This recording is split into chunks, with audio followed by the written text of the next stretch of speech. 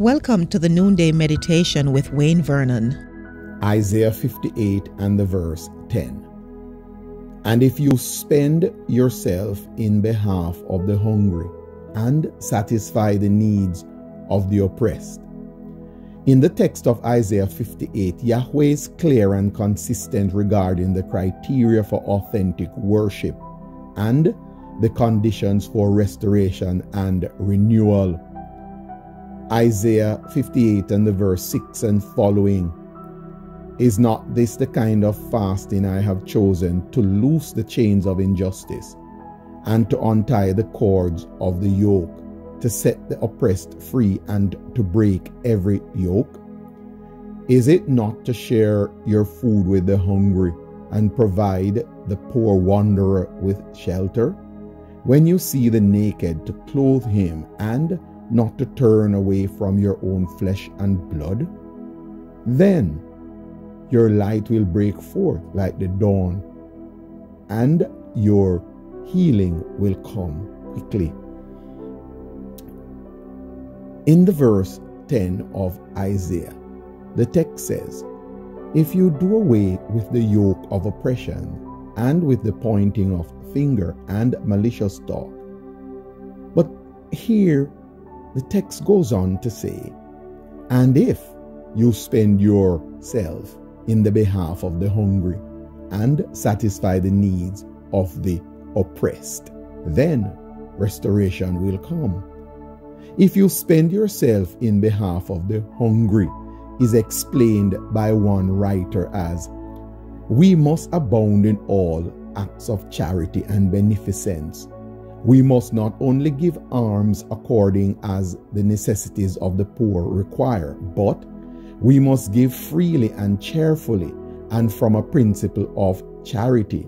We must draw out our soul to the hungry, not only draw out our money and reach forth a hand, but do this from the heart, that is, heartily and without grudging, from a principle of compassion and with a tender affection to such as we see to be in misery.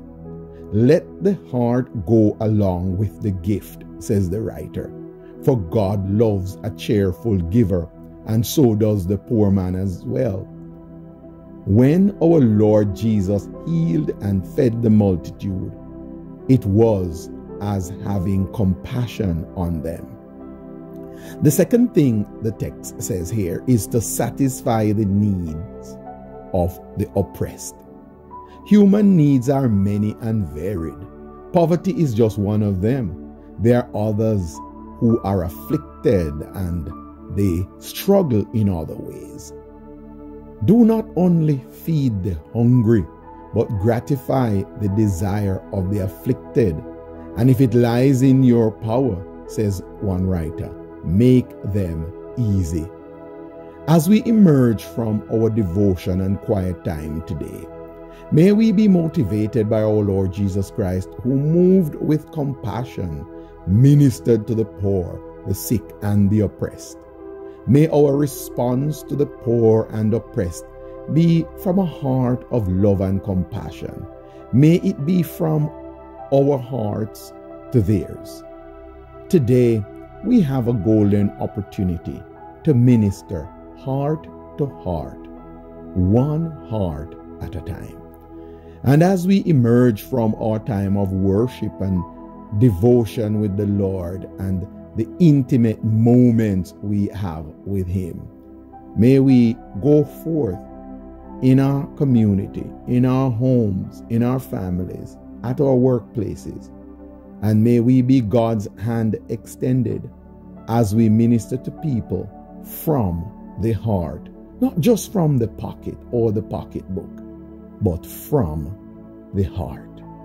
Should you need further instructions in these matters, please feel free to text the number 647-309-7302. If you desire to surrender your life to the Lord Jesus Christ, please text the word salvation to this number as well.